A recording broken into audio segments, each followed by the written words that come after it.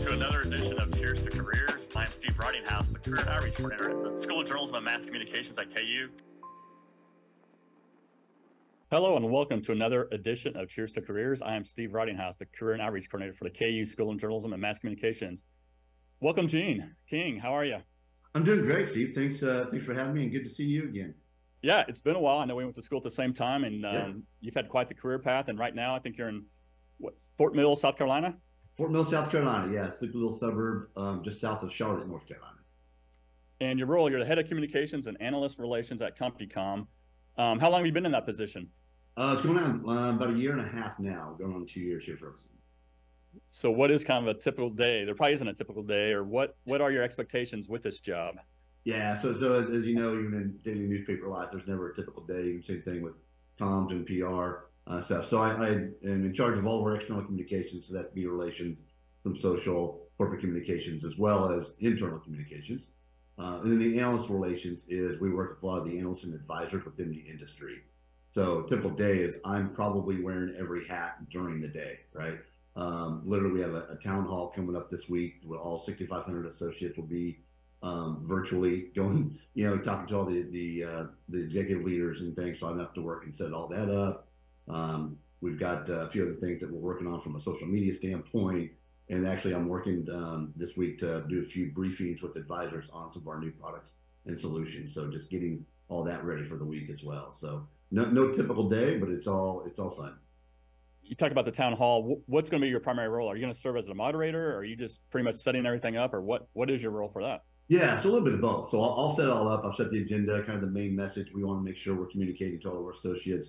Again, we obviously do them every quarter, so we want to, weave just a story together throughout the year, and then I'll moderate it from there. I'll kick things off, turn it over to our CEO as well, and then we'll have them. We have country leads here in the U.S. and Canada will speak. We have large operations in Mexico and India as well, so we'll probably have them give some updates. And then now we're going into the fourth quarter. We like to call it our season of service. So we have a big culture about doing the right thing and always have fun doing it and things. So we've actually got a pretty big initiative at the end of the year that we wrap around our Compucom Cares. So it's a lot of what we're doing from philanthropic standpoint. So we'll talk about some of the things we have on in the fourth quarter going on, where we're working with Salvation Armies, Toys for Tots, and various things as well. So we'll talk about that and set that up for the fourth quarter. Wow, fascinating. Yeah, a lot of moving parts. Yeah. I love your LinkedIn profile. You do a great job of keeping that updated. And I love your About Me, where you talk about global communications pro, content marketer, brand journalist. So how do you do all that? How do you find that balance? Well, it's really the nice thing is not even about the balance, because to me, it all works together, right? So you take the brand journalist standpoint, like, I'm always going to tell our story and tell it appropriately, tell it with facts, just like a regular journalist would, because I think that's important as you tell your story as well. But in that content marketing standpoint, again, you're trying to evoke some kind of behavior, and what you're doing, you're getting call to actions. What you're trying to do with your content is to drive some kind of behavior with your audience down the customer hierarchy, the customer funnel, if you will, as well. So to me, it all actually works together. So that's why I think it's kind of all those things as well. So. And it seems like throughout your career, and I think you've got some messaging on your LinkedIn profile about this, you talk about the science of marketing with the art of communication. Has that been kind of the foundation for most of your work throughout your career? Yeah, it really has. So once I kind of got into the marketing side, and we talked a little bit about getting my master's at KU in integrated marketing communication, which I was like the third group in, so it was early on in all this as well. But it was something that really gave me a great foundation, and something we really talked about hard there was just the measurement. And I think that's where the science of marketing comes in, is you can be measuring pretty much everything you're doing as well. And now that, again, I'm on the PR side and comms as well, is it really turned over and trickled over into that aspect to where we're really measuring comms, right? We're really measuring PR. And I think that's something that kind of has been not new within the PR industry, but something that has become much more of a focus, right? You've got to show your value. You've got to be able to show some business outcomes. So that's always been something that's kind of tied together to where if I'm going to do it, I want to figure out how I'm going to measure this, because I need to have a success out of it. So I want to know what's my end game, what's my objective for this, and how we're going to accomplish it. So really that science of marketing to me and the art of communications is there's an art to how you want to communicate it, but there's certainly a science. Who's the audience? What channels are you going to use? All these things are all measurable, and you can figure it out and you can test it. So that's where that kind of the science really kind of comes in. And I think the combination of the two is really kind of what makes it both very powerful. And I know you do some advising of senior executives. What kind of science and arts involved in that? I would think that takes some skill. It takes a lot of skill. I kind of like saying, and probably, get a colleague throughout my years of doing this as well, kind of coined this, that, comms, communications, PR, if you will, is really kind of conscious of the brand. So I kind of like the fact that, again, we've got the pulse on everything that's going on within the industry. We know what's going on in the street. We know what's going on, politically in any environment. And it's our job to counsel senior executives on how this, whatever message we've got, will be taken from the associates, maybe taken externally, taken by the street for publicly traded companies.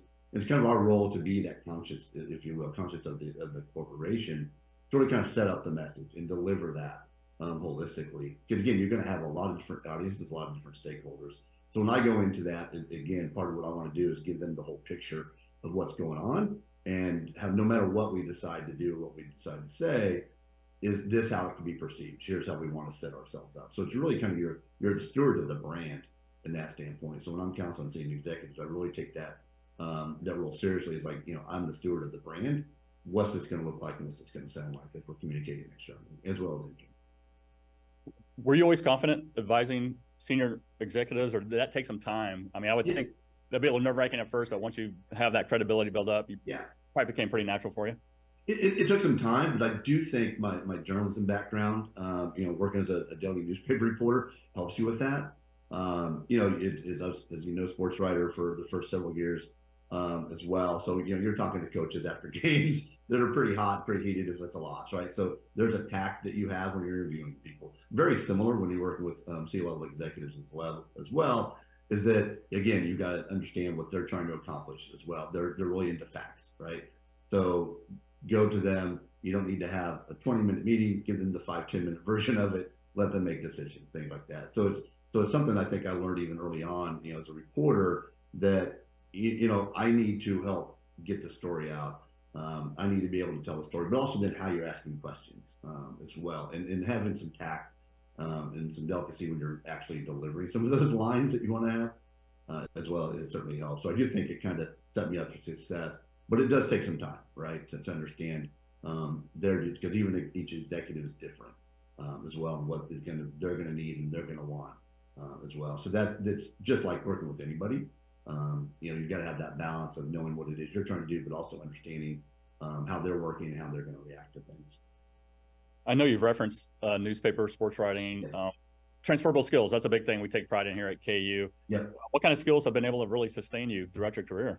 Yeah, I think the biggest one, and I harp on this a lot, even with my teams and others, and I think this is where the journalism school, KU, has done us all well, is just the writing aspect. I think, again, just knowing AP style, but just writing, and we wrote a lot, and we're writing a lot, and just being able to write tight. I even, again, kind of counsel my team still today, is, again, write tight. Again, the fewer the words, the better. Again, words can set the tone. I think that's something that I learned early on. The newspaper side, but at the KU Journalism School as well, is this, the words set the tone. There are power in your words, and what you do and say, it'll set a tone. So just understand that. And be in storytelling.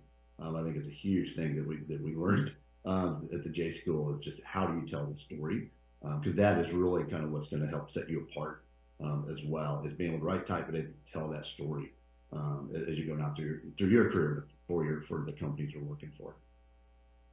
You've referenced your team a few times. How big is the team you work with? Yeah, so there's five now, or I can actually add a couple people. I've got videographers, I've got writers, graphic designers as well, and then previously at other roles, similar size, 7 to 10 or so is kind of what I've managed, and then they manage some people as well. So it's something that, again, having a sports writing background, I still look at it as a lot of times, in today's world, even at my level, you're still a player coach a lot. So I'm doing a lot of writing as well, right? I'm doing a lot of the plans. I'm meeting with people. So it's something that, again, I think, we all have kind of gotten to the level where it's something where, again, as a player coach, you're doing, but you got to coach people up and lead them as well. And that's been a great part about my roles, the last few roles as well, as leading the people and seeing them grow in their careers too. How do you keep that team motivated?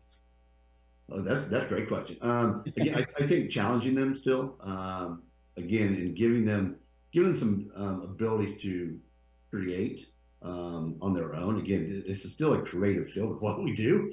And everybody has a different style of how they create. That was something that was interesting during the master's program is we had a creative and innovation class. And we all talked about just how everybody is different when it comes to innovation. Everybody's different in their creative process. So that's something that I pride myself on throughout the career too, is helping whoever is creating something, whether it's a video or a story or a graphic, is given the right guidance, but then also letting them create, because again, we all create differently as well. So I think there's a lot of that as well. It's keeping them motivated, just providing some challenges, giving some stretch opportunities. We've got a videographer. This is his first real corporate job, if you will. He's not young in the industry, but this is his first corporate role. Again, so video is huge when it comes to the corporate side of things now, and even the agency stuff. So he had an opportunity to get some video, had some leaders down in Houston meeting with a large partner of ours. And again, just trusting him and letting him go down there on his own and setting things up and working with our executives. But you coach him, right? You say, are you comfortable? Are you ready? But then now he's going to have so much more confidence now that he's done that on his own. And I'm confident now in him to be able to interact with our C-suite on certain things too, with the right guidance. So it's each little opportunity. He just continues to grow, and our team continues to grow with him as well. Now, do you get to do a little bit of script writing for the videos, or what's your involvement with like the video process? Yeah, so again, kind of similar to the town, I'll set up all the main messaging, do a lot of talking points, the bullet points and things as well, and then kind of give that to him to massage as he needs. And then when he's on set or on site with our executives, they'll tweak and do some things there. But I found, again, if you give him a good script, good talking points, and the executives will nail those every time, if you will. So it's something like, again, as the again, harbinger of the message, if you will, for the company, is I'm still providing the key talking points and the messaging for him, and then he'll execute on site and use that theme as well when he's shooting the video to understand what he needs to get within certain shots and different things too. I know you have a great message there over your shoulder. Work hard and be nice to people. Is that kind of what you live by day to day? Yeah, and I can't say, when people see that, it's something that if I can do both of those in any one day, I've had a pretty good day, right? And it's something that I do. I work hard. I love what I do, and I just kind of have to remember. But you can work super hard, but if you're feeling to be nice, sometimes that work's gonna overcome you and stuff too. So something that I feel and take pride in, that at the end of the day, look at my day, see what I've accomplished, and go, okay, I was able to kind of did a lot of good work, but also kind of was certainly was nice and professional and uplifting to people, right? That's part of our role too, is to kind of uplift people and keep them motivated, as we talked earlier, but make them feel like that they've had a good day as well. And I don't think I've asked this yet. So you still own your own company. What's that like? Sky King, that's an awesome name, by the way. Yeah. So Sky King Marketing Communications. So last name King, as you clearly know. And you and I, Steve, are some of the age, probably a little too young, but our parents weren't. Where Sky King was a pilot in I think Arizona or something as well. So my dad was a fabulous basketball player and went into Air Force, so he became Sky King. So I'm like, I love that name, so I'm gonna steal that as well. So yeah, Sky King Marketing Communications, been doing that for as long as I've kind of been in the marketing side of things. And the nice thing about that is I've worked for larger companies like the H&R Block, Compucom, Ally. Where you're working with larger budgets, you're working with a lot of larger things going on. But some of my consulting is you're working with smaller businesses or medium-sized businesses, so maybe the budgets aren't as large. So you really have to get creative with what you're trying to do, and it just kind of keeps you grounded as well, but also in touch with kind of what's going on within certain other industries. So kind of on the consulting side, do a lot of the PR, do a lot of planning. As well, writing marketing plans, setting up strategic plans as well, and then executing for them on the PR side has been great. Because that's also then, again, at the heart of who I am. I'm still that journalist. I still love working with journalists as well. So it's something that I always kind of, pride myself on is, taking what's that story, being able to tell that story, and then having media decide, hey, that's a great story. Let's talk about that as well. And doing it through Sky King, I get to do it in a lot of different facets. And you talked about your time at H&R Block. So when you kind of transition throughout your career, were you applying for jobs, or did companies find you, or how was that process like? Well, that's a good question. Kind of a little bit of both. Something you always probably should have your resume fresh, no matter where you are. But it's something that, again, as we were moving on, again, out from the journalism side of things, right? So my first job was actually writing newsletters outside of journalism. Was writing newsletters for a company that was into marketing, and then that's where kind of that marketing bug bit me, and started to understand, like, okay, yeah, I'm writing for an audience. Yeah, there's different objectives for with my writing and different things. That's really got me interested on the marketing side. So that was one that kind of I applied for and got. But then from there, it just kind of worked. Moved on to Black and Veatch. That role kind of came to me as an opportunity. So I'm like, how can I not take that?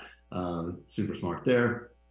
And then some of the other roles as well. And then certainly I think H&R Block was one. So knew a lot of people who'd already worked there as well. So that's kind of something they had no place I did apply, but it was something to do through the network. So I think networking is huge. That's the nice thing about LinkedIn. It's much easier to do that now than it was back when I was looking for jobs, many moons ago as well. And then kind of what happened with moving out here to the Carolinas is I'd been in Kansas City. We were looking to kind of expand, see where we could go, and within the I'd always kind of been in the financial services arena. And Charlotte, for those of you who don't know, it's home to multiple large national banks: Wells Fargo, Bank of America, Truist, Ally. So it was a great place to come and still stay in the financial sector as well. So that was something that we looked for, particular roles in the city that were in financial services. So again, that opening came up, applied to it, but also they were looking for me. They kind of contacted me, say, hey, would you like to look at this as well, knowing that you're looking in the city as well. So. And Gene, I always like to close our interviews with our alums. What advice would you have for students? I know you've touched a lot with the networking, the writing, keep those skills up to date. Anything else you'd like to share with our soon-to-be grads? Yeah, no, love to. Yeah, I mean, again, I think talk about write as much as you can, write for pleasure, write for work. I mean, it's like anything. It's a muscle you have to still work out. So again, write as much as you can. But on the inverse side of that is read is also as well. I think that's something, again, former journalist, I'm always reading the news, what's going on. But within your career, within your role, again, you are going to be asked for, hey, what should we do in this situation? What do you think we should be talking about right now? And that's going to come from just your knowledge of what's going on in the world. So being able to read, again, multiple outlets, don't get all your news from TikTok. Try to read as much as you can and get various opinions and from different demographics and different people, so you can really kind of have a whole picture and a good view of what is going on, and then you can take that, use that to understand now what the brand's doing or what this company's wanting to do, or what I'm writing from the newspaper side. And then you've got some basis to kind of grow from that. So that's something I always, again, I encourage everybody to write, but also then read, because again, that will give you power as you're going forward throughout your career. Gene, hey, I appreciate you sharing your experiences my and your advice. And I always like to close with a toast. I know you got a special, you don't have a mug, but you have something more residents might recognize, little Johnny, so I like it. Yeah, I was gonna say I for some reason must have lost all my KU mugs in the moves, but I did keep Johnny's Tavern. All right. Cheers, well, Johnny, hey, Gene, cheers to your career. I appreciate it. Hey, I appreciate you. Thanks, Steve. Rock chop.